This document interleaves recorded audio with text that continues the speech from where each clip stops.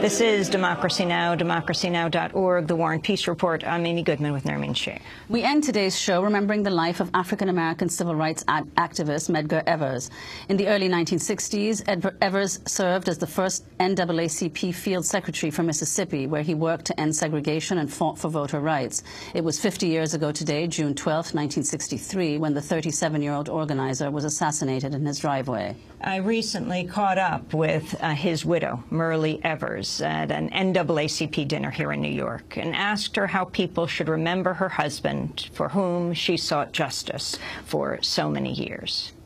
Well, what I would encourage young people to do is to go online and find out as much as they can about him, his contributions, to go, believe it or not, to their libraries and do research, and to say to them that he was a man of all time, one who was totally dedicated to freedom for everyone and was willing to pay a price. And he knew what that price was going to be, but he was willing to pay it. As he said in one of his last speeches, I love my wife and I love my children, and I want to create a better life for them and all women and all children, regardless of race, creed, or color. I think that kind of sizes him up. He knew what was going to happen. He didn't want to die, but he was willing to take the risk. Talk about where he was coming from that night that he was killed in your driveway. Medgar was coming from a mass rally that we had 2 or 3 times a week, actually. And there had been a meeting after that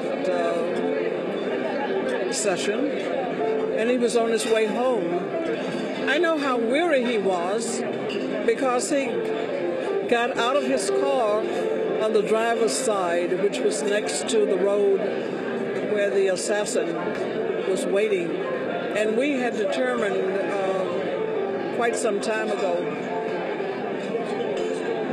that we should always get out on the other side of the car. And that night he got out on the driver's side with an armful of T-shirts that said Jim Crow must go. And that bullet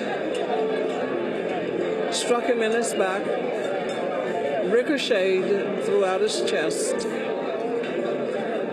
and he lasted 30 minutes after that, and the doctor said they didn't know how he did, but he was determined to live. The good thing, his body's not here, but he still lives, and I'm very happy, proud, and pleased to have played a part in making that come true. Myrlie Evers, 50 years ago today, June 12, 1963. Her husband, the civil rights leader Medgar Evers, 37 years old, was assassinated in his driveway in Jackson, Mississippi.